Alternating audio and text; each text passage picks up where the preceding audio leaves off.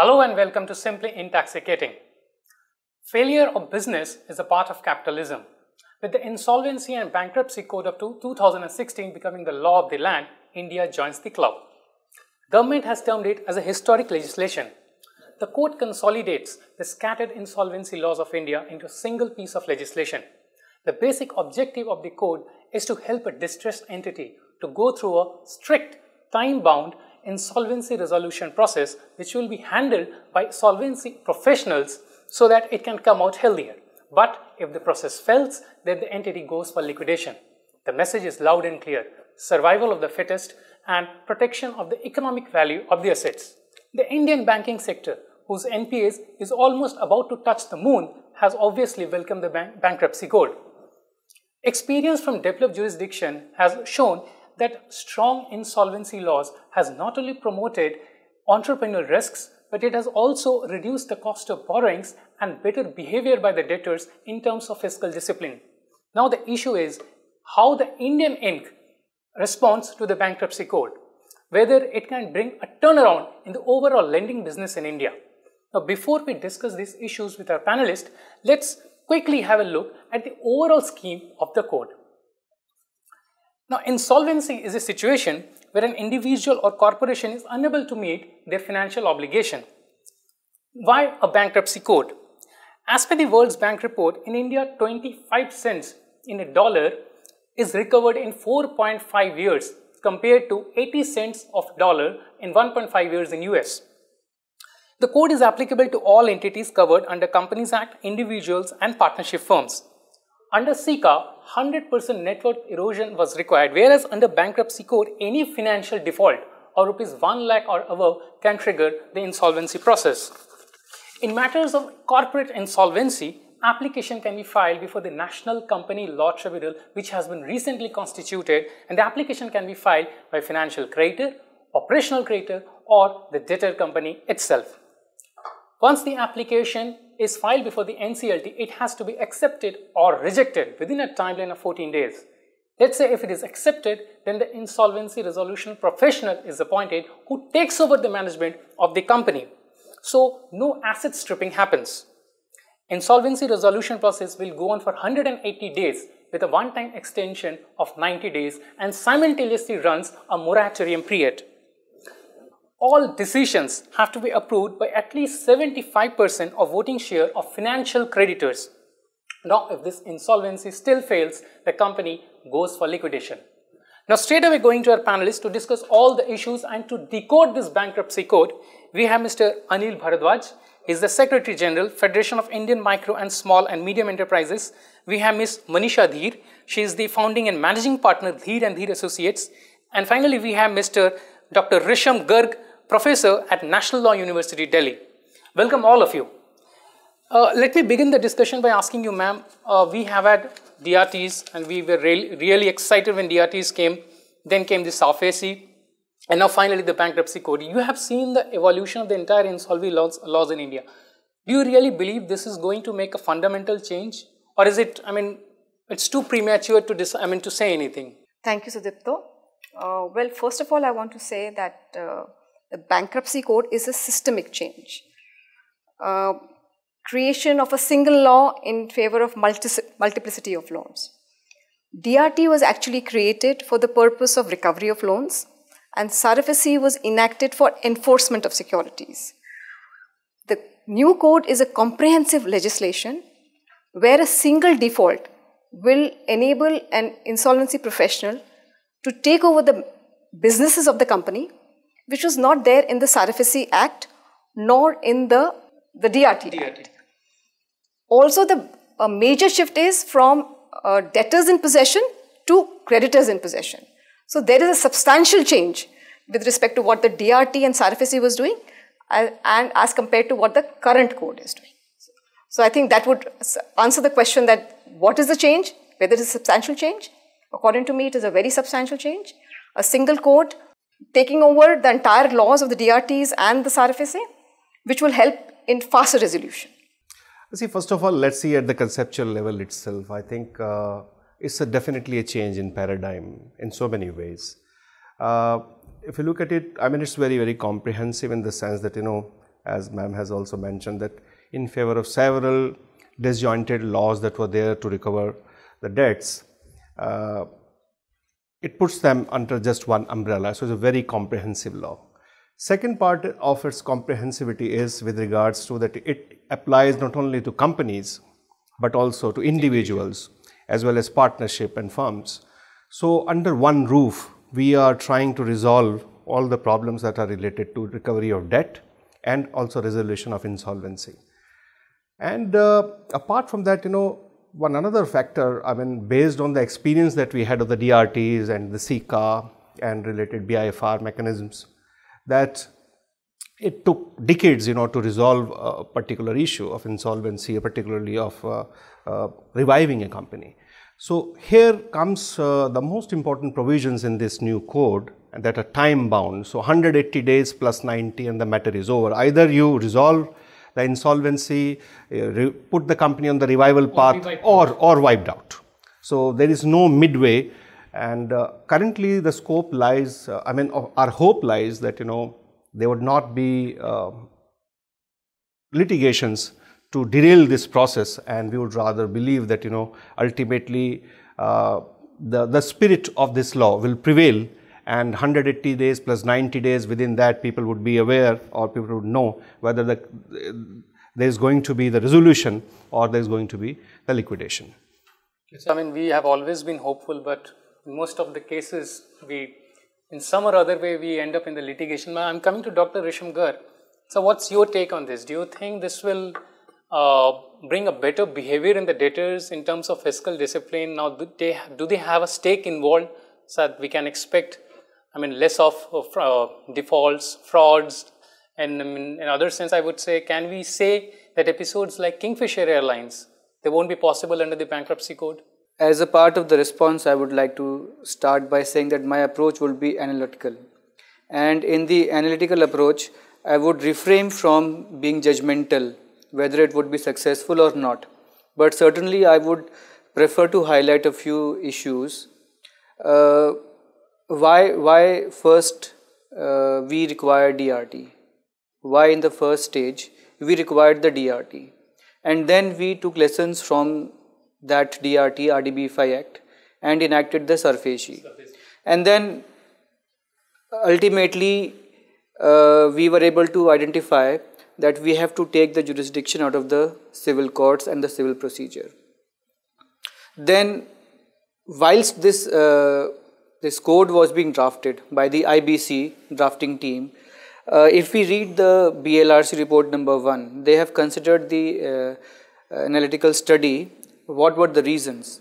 One major reason was the individuals which were involved. For example, the court officials, the liquidators, official liquidators. So we wanted to remove that element as well. Today we have identified that yes, we require the reorganization, and we have refrained from using the word restructuring. Instead, we use the term insolvency resolution process. So this is a resolution process which inculcates the reorganization and the restructuring as well. So ma'am, my second question, you have been in the insolvency practice since years. We have had this timeline under every law, before the DRT or even under the SARFAESI. Now we have a very strict timeline, and this is one of the highlights, that the need for speed which is being delivered by the bankruptcy code. But do you think we would be able to adhere to the timelines, or what could be the practical challenges in adhering to the timelines, considering the intervention of the courts? I would say the basic difference between SARFAESI and other acts with respect to timelines are concerned is that as far as this act is concerned, if the timelines are not adhered to, you face winding up, liquidation, period. Even the adjudicator does not have any role to extend the period beyond the 90 days which is permitted, and that also with the consent of 75% of the secured creditors. So that is a very, very major change in terms of timelines, because timelines, rightly pointed out, have been specified. And so if the resolution process fails, liquidation is the only automatic. Automatic. There are only two options. Either there is a resolution plan in place, or the resolution plan gets rejected. And liquidation is automatic after that. So this is a vast difference from the other acts, and I think this will go a major way in adhering to the timeline, so to speak, as far as the process is concerned. Does the law provide a right of appeal before a resolution? If a resolution plan has been approved by the creditors committee, can it be challenged in the it can be challenged, but they have restricted the challenge only to malpractice or a fraud. As far as the resolution plan is concerned, they have restricted the challenge only to malpractice or fraud. Do you think, the code has reduced the scope of judicial intervention? Where the commercial wisdom is now weighing over the judicial wisdom? So, I will say that it's a bankruptcy is for a business, considering it's corporate, or even in case of individuals, or what are our target area? Target area is the business, whether it is be the corporate or the partnership or the MSME sector.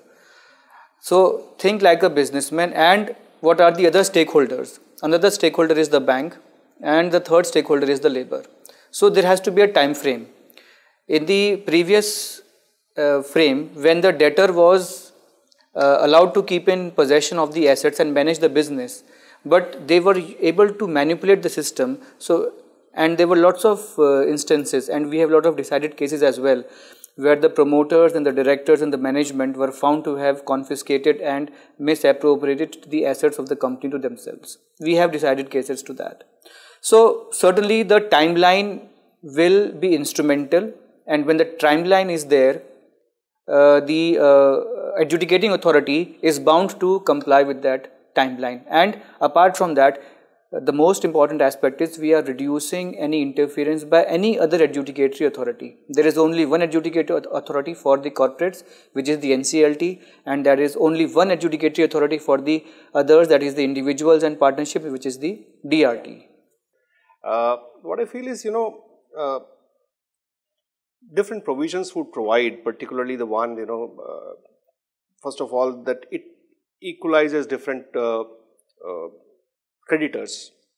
For example, whether it's a secured creditor, unsecured creditor, operational creditor, and anybody can trigger an insolvency mechanism, and that is very, very important. That's a powerful tool. That's a powerful tool, and I feel that is going to induce a kind of a fiscal discipline or financial discipline in markets, which is completely unheard of.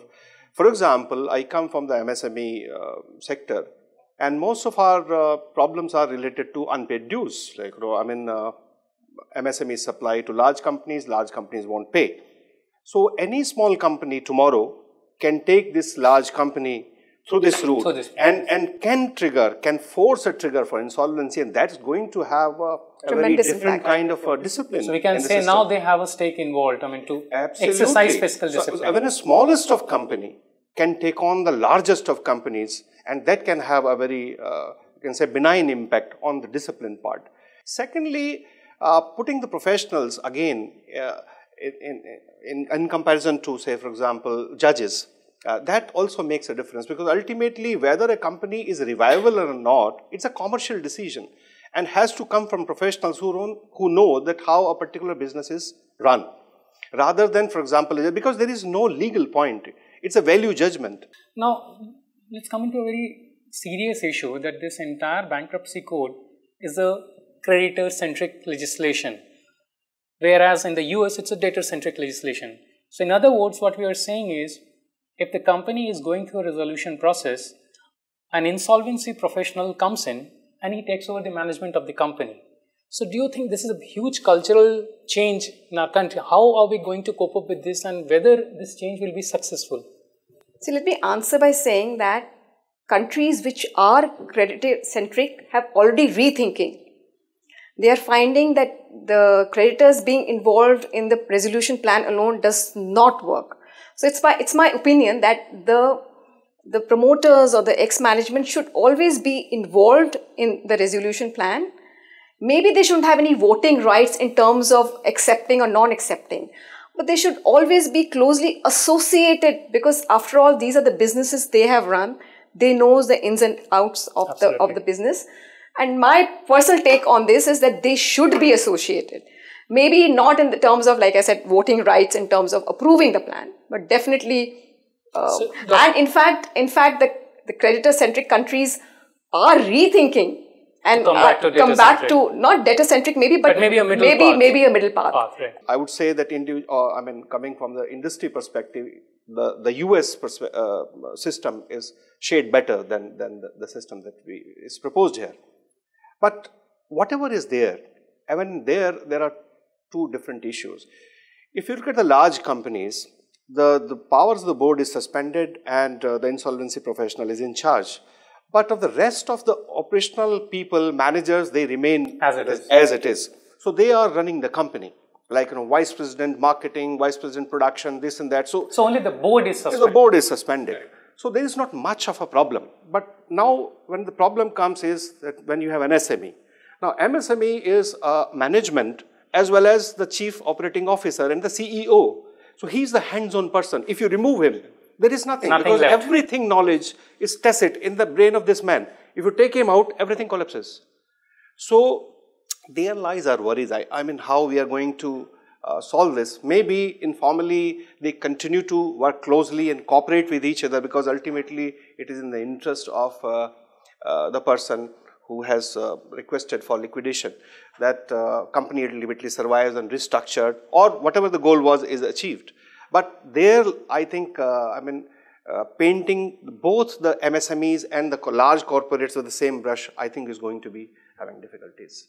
So, because you have now raised the issue of MSME, you are happy with the final shape of the code from the perspective of the MSME sector? Do you think as I said, I mean, it's a huge development because 97% of MSMEs have been or are proprietorship partnership firms. And there were no mechanisms whatsoever available for them because BIFR was for the large companies. And there was nothing for MSMEs in terms of seeking protection during the period when the restructuring is taking place. So even if I am requesting my bank and the bank is restructuring my loan, any debtor, especially the crown debts that can take me to the court, can take possession of my properties and sell them off. And it has happened often.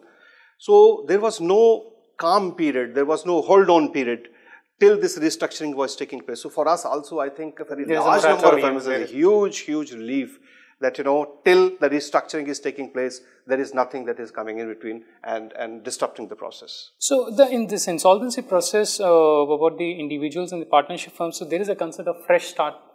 So, but the threshold limit is too low. So do you think actually anyone would be able to... I fully agree with you, and 35,000 rupees is too small. It says gross annual income of debtor should not exceed 60,000. I think I agree with you. I mean, it could have been increased, but there lies, the Act provides that this could be increased. It can be increased. Hopefully it would be increased. But the point is, a very large number of people in India are committing suicide even for these smaller size loans. Farmers committing suicide for a buffalo loan or for some cow loan, goat loan. So, I mean, if you look at this particular provision provides for relief for people, for example, who are under microfinancing, and we have a huge microfinancing sector thriving in the country. For them, in the case of default, there was nothing. So, when those were routinely imprisoned, if you look at the district magistrates, big files are there when defaults for 10,000, 20,000, 50,000 people are routinely being sent to jail. And 13-day jail or 14-day jail, and it is recurring. So I think although, we would have welcomed it had it been 4, 5, 6 times more than what it is currently in shape. Maybe I'd like to interject one thing. So the drafters of the code have given noble suggestions, and I believe there is a big responsibility upon the government to ensure who are the most needed recipients of this scheme. So certainly there is a considerable lack of approach in the IBC to focus upon the masses of the country. And if the dispute resolution is only in the DRTs, that is in the district, and that also might not be possible in all the districts of the country, how will a poor farmer or an individual of a village consider even going to the district to file his claim? So for those people, there must be some resolution in the village or even in some sort of a circuit court or a mobile court, something like that, which can be a hybrid of the DRT. If If this DRT concept is continued and there is no special arrangement made for the farmers or the people from the villages or small towns, then this will be a... You have raised a very important point, because DRTs, I was just going through the statistics, there are already 60,000 cases pending before DRTs. Now with the individuals, now the adjudicating body for the individuals and partnership firms would be the DRT. So it requires for a huge, upskilling. Yeah, so maybe the pending cases of DRTs will gradually be put on before the NCLT. But the question is, another very important aspect is the DRT itself is a non-structured entity. It's not a permanent establishment. So you need to make, so whatever establishment adjudicatory mechanisms we have in the country, they are permanent establishments, which are the Supreme Court, the High Court and the civil courts. The DRTs are not successful, and a major reason is that they are not permanent. They are renewed from time to time. We have some experiments with special courts and so on. Vacant. In DR18, exactly. So many I want to interject, because the basic cause is also that most of the seats are lying vacant. The DRTs are not functioning fully because it's not manned. That is a problem. Absolutely. I won't blame the institution. It's not manned. Currently, the requirement is much higher than the number of people there. So, one very important issue which is creating a lot of confusion is the voluntary winding up proceedings in the Companies Act, where the High Court is the adjudicatory body. Just let me explain to you, because voluntary winding up is completely different from winding up. So, under the code, what has been envisaged is that only those companies where the insolvency process has not been completed within the specified time, or with the process plan, the plan has been specifically rejected by the NCLT, will be sent for winding up under the particular act. The rest of the winding up will be carried on under the Companies Act, whether it is voluntary or otherwise. The provision with respect to voluntary winding up under the act is that where there is a default, then there is no the code will be triggered off. So there is no question of voluntary winding up. For the rest, with respect to whether the company has passed a special resolution for winding up, or whether there is whether the company has acted against the interests of the state, all will be governed under the company court. Dr. Garg, I would like to raise this issue of the cross-border insolvency. Now, if one goes through the code, the impression is that it has only postponed it for bilateral negotiation and agreements between the countries. Now, we have live examples like Kingfisher Airlines, where the assets are located abroad.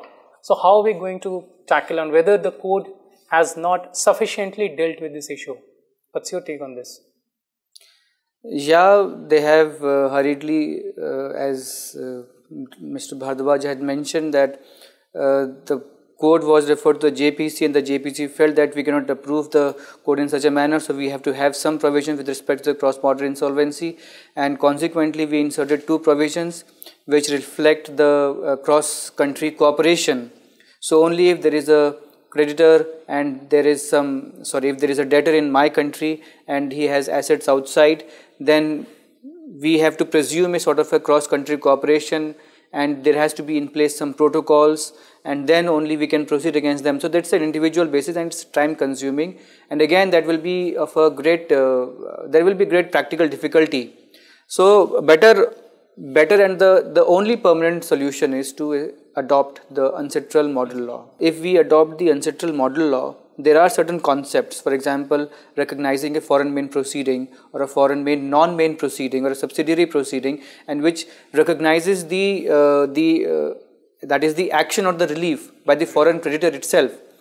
So in case of Vijay Mallya, what we are doing now is red corner notice or trying extradition or all sort of things. All sort of things, absolutely. Enforcement Directorate. So exactly, ED. Everything we have applied it. If we have already the law in place, so the Bangalore DRT passes an order, the creditor, the professional can take that order to the UK court and say, see, we have a asset seizure and kindly allow us to realize those assets or seize those assets, and that will be granted.